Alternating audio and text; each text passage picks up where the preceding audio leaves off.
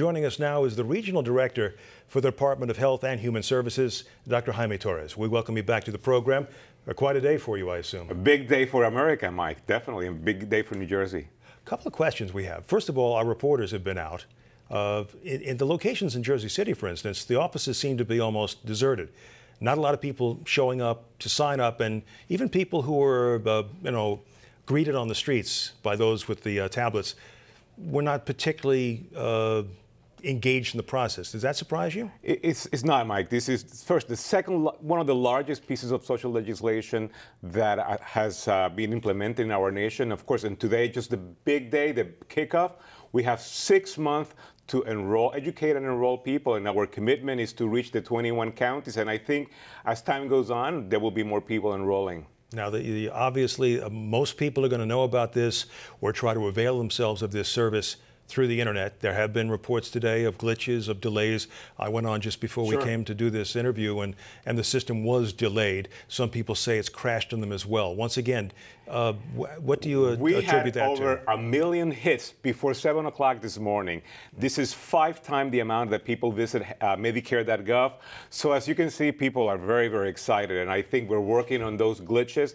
The system will be corrected and it will be expanded. And again, this is just the first day. We have 6 months that you'll be able to visit. In addition, we have the 800 number that people can call in, get information, and enroll by phone. So you're, I guess, urging people to be patient at this point? Patient, but it also shows the excitement, how many people are eager to learn more. And that's the first step. We have to educate people. We have, in New Jersey, over 900,000 people who will become eligible for the health insurance marketplace, and almost 800,000 of them will be eligible to either for Medicaid or subsidies that will help pay for that health insurance. What percentage of those do you think will actually sign up? Our goal is to reach those 900,000. Nationally, the Congressional CBO estimated $7 million by the end of next year. Again, but our commitment, my commitment representing the administration here, is we're going to try to get those 900,000 here in New Jersey as much as possible. The fact that Governor Christie decided not to go it alone, but to stay with the federal government's market exchange system as opposed to some of the other states as well. How different, because you're the regional director here, how different is the Jersey situation from surrounding states? Well, I mean, that was a decision that made by the governor, of course, and like every other federal facilitated marketplace, they can become a local marketplace beginning in 2015. So there's that choice. But in the meantime, is there a tremendous difference than, say, if you went across the river to New York or to Pennsylvania? For the consumer, it will be the same. For the consumer, it will be the same. I think the main difference is the funding that is available. A state-based marketplace has more funding because that's how this law was designed.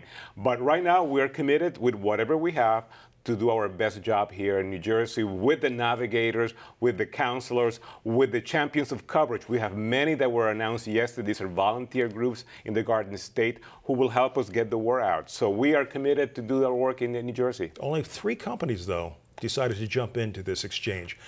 As of now. Yeah. Do you expect more? Of course. You know, this is a new. Do you have any reason to believe more will be doing so shortly? I have a great confidence that this will be successful. And then again, this is an unknown factor, and for many of the insurance companies, unknown is something that is hard to deal with.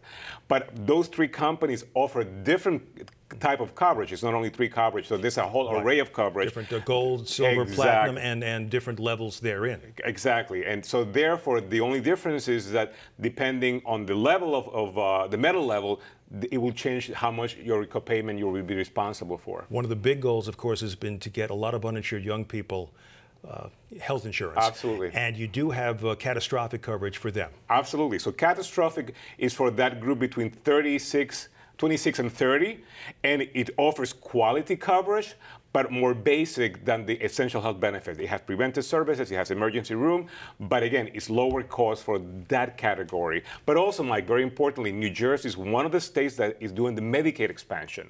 That is huge in our state. That means that any individual men, women, with children or without children. The only criteria is how much money you make. If you make around $15,000 for one individual, you may be eligible to become receive Medicaid. And we're talking about many working folks in the Garden State who are making that amount of money and have no insurance. So this is a game changer for New Jersey. Big story, a lot of developments to come, but Dr. Torres, we have to leave it there. Thank you for coming in, sir. Thank you so much.